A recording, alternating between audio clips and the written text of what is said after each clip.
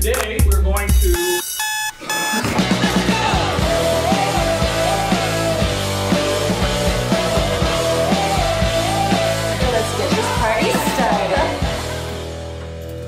Can't answer your father's texts or phone calls? I got a letter from the school yesterday.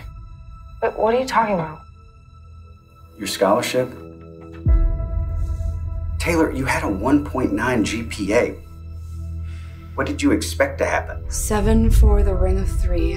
I call upon another being. Rise for me to use and see, and I will give you my 3 for thee.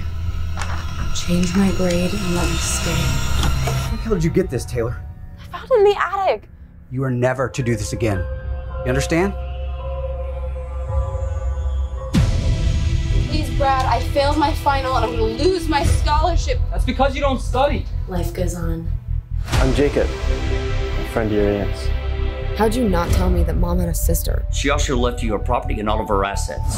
She'd come out here once a year and she'd always let me tag along and she'd show me how to do certain spells and rituals and whatnot. This isn't the answer, Taylor. You have no idea how dangerous this is. You don't know what you're dealing with. The spells in this book are really powerful. Why are you being so secretive? It's in the past. It has begun. I think we should try and stop her before it's too late. This curse is like a shower of darkness. If you reach in to pull him out, stop! And you fail, you endanger her and this entire council. Do you understand?